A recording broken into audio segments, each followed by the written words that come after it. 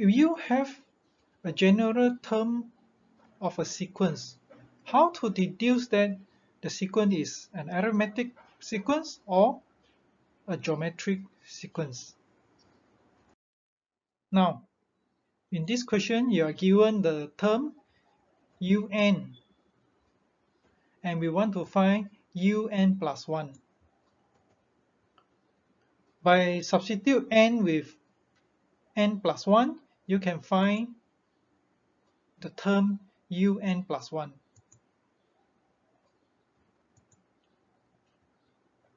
So this is the term un plus 1 in terms of un. Part B. Now we want to deduce that it is an arithmetic sequence. With this general relation between any two successive terms, we have shown that it is a constant equal to 2. So our conclusion is it is an arithmetic sequence. Some students prefer to do it this way. In solution 2,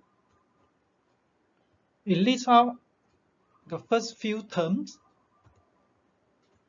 and then from here you look for the difference between two terms and make the conclusion that it has the common difference.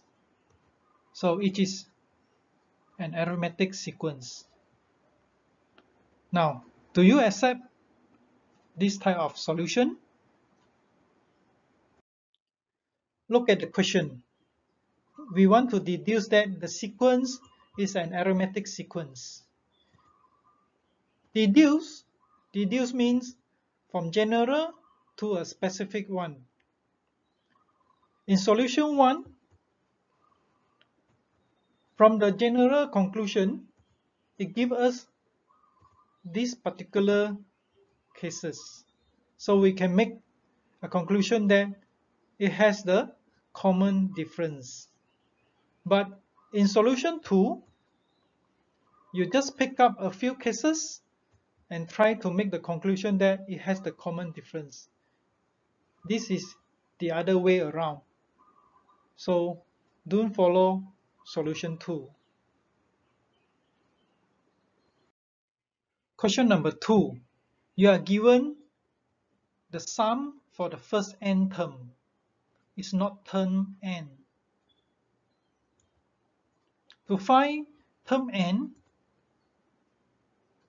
I use this relation. Not very sure? Let's check out.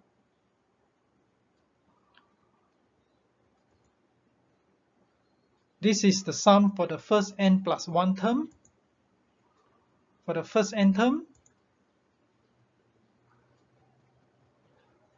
So if we use the first two equations here and you minus, you get term n plus 1. Oh, I used the wrong formula. If you want the term n, we should use these two equations.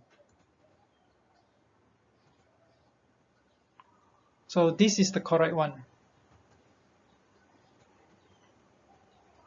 Now, you can start to find out what is the term n.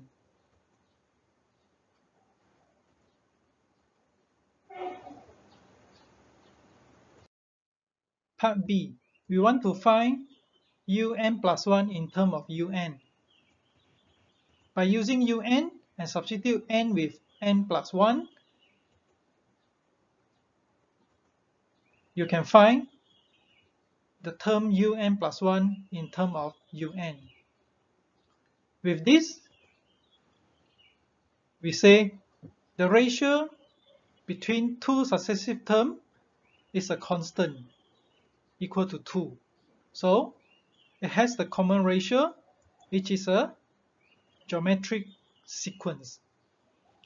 Constant here means it is independent of n, no term n here. For any two successive terms, the common ratio is not influenced by the value of n.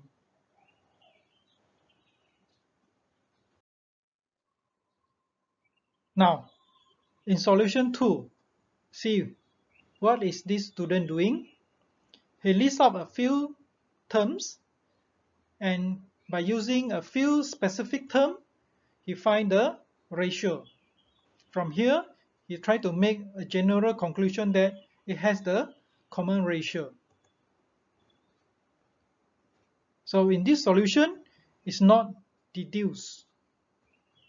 In deduce, we want from the general one to specific. The general one.